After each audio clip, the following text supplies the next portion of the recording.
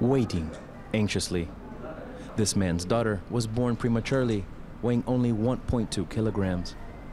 After 7 weeks in hospital, doctors released her, although her weight was still critically below normal.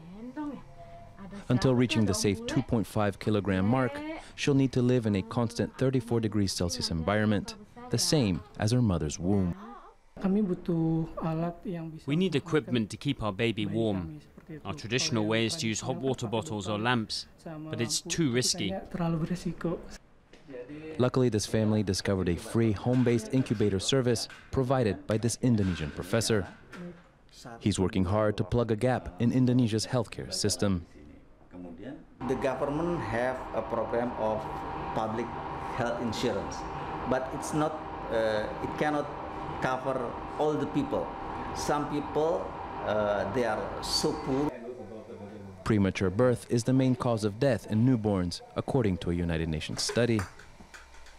This scheme is simple. For every donation of around $250, Kirster's team builds a portable incubator, which is then lent to a family in need.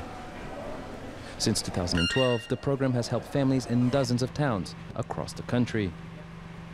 Our success ratio is 100%. 100%, really.